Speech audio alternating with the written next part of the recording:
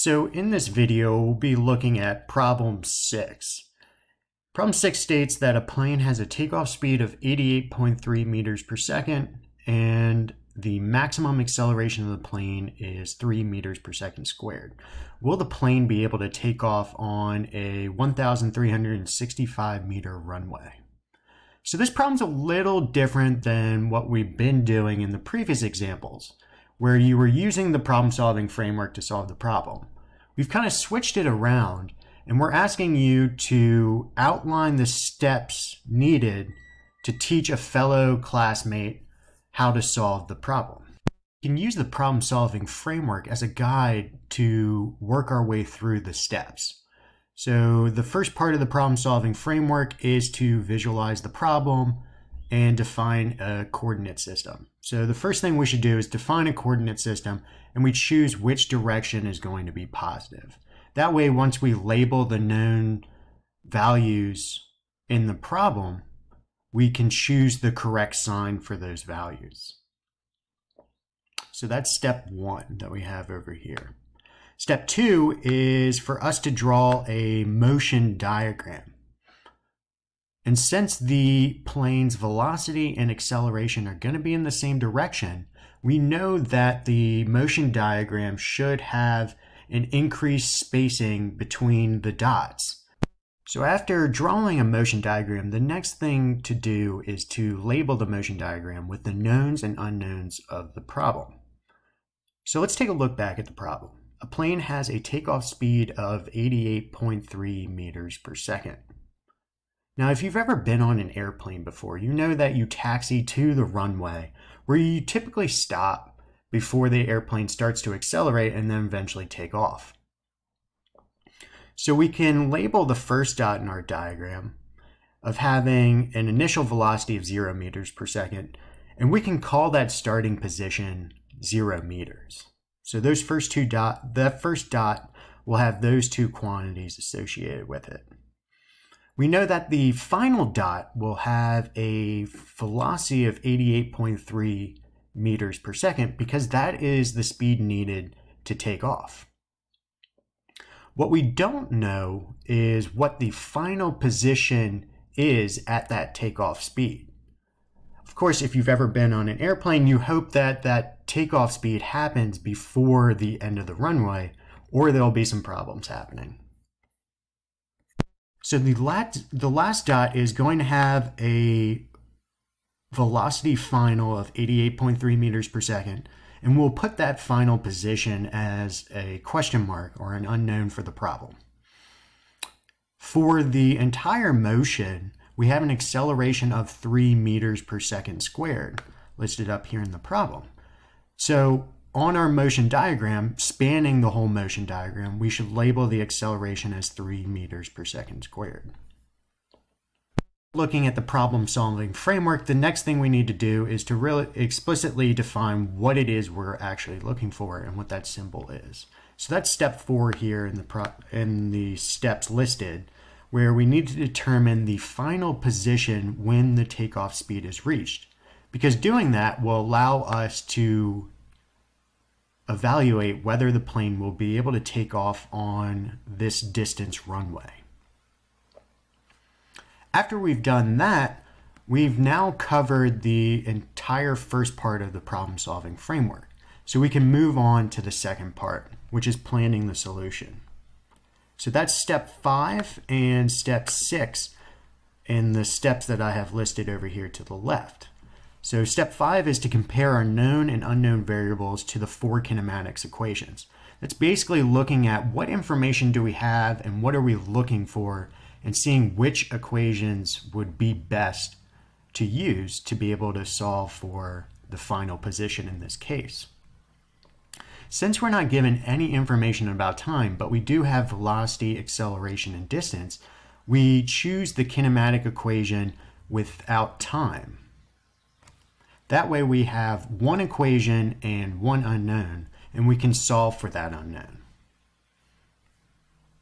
Now that we have the first 2 parts of the problem-solving framework worked out, we can move on to the third part, which is just executing our plan. So the first 2 parts is where the bulk of the problem happens. The third part is just carrying out all that work you did to evaluate the problem.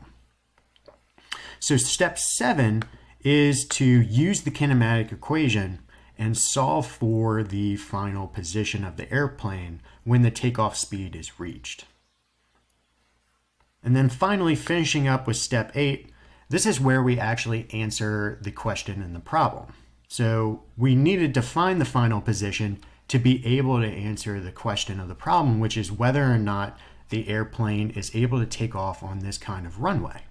So if the position is less than the distance of the runway, then the airplane will be able to take off.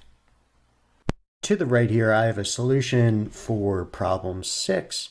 What we're going to do is we're going to go through it and we are going to label the steps that we created for a student to be able to solve this problem, and we'll see if we cover the span of the solution.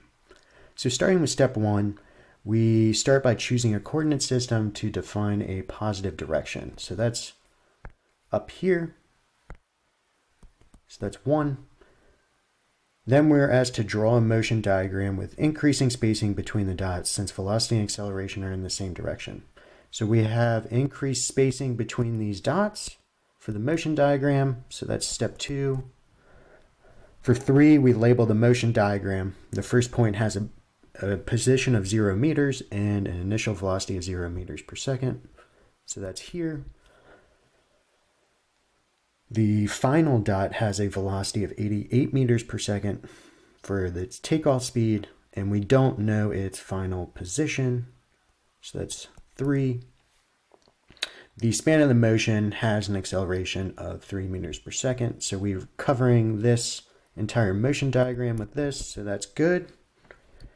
For 4, we are asked to determine the final position when the takeoff speed is reached. So that, again, that's our unknown for the problem. And that is what we are looking for. So that's 4. For 5, compare our known and unknown variables to the kinematics equation. So this is where you end up choosing the equation that fits the values that we are given. Since we're not given anything about time, but we are about distance, acceleration, and velocity, we should choose the kinematic equation without time. So that's step 5 and 6. And the check marks and the question marks come from evaluating our known and unknown variables. Now we've covered the first 2 parts to the problem-solving framework, so the last part is just executing our plan by doing the algebra. So that's step 7, and that covers all of this, where it says to use the kinematic equation to determine the final position of the airplane at takeoff speed. And that was us using that kinematics equation. And then finally, it's not just solving for the final position. We are asked to evaluate whether the plane is going to be able to take off. So that is the end goal of this problem, is to come up with a statement of whether or not this plane can take off. So that's what we have done here in this boxed area, where we state that the plane is able to take off because we got a final position of 1,300 meters for the plane to reach its takeoff speed when the runway is 1,365 meters long. So there's going to be roughly 65 meters of space. So this is step 8 in our solution. Using the framework to help develop these steps, we're able to span the entire framework to ultimately get to the final result. So this process may have been difficult for you, and a lot of that probably has to do with this is just a new approach to solving a problem. So one thing that I would suggest trying is going back to some of the previous examples where we just solved the problem using the framework and doing the reverse. Take this framework and outline the steps needed to get to the final result and put it into words and compare that to this example and see if you're able to span the entire solution process.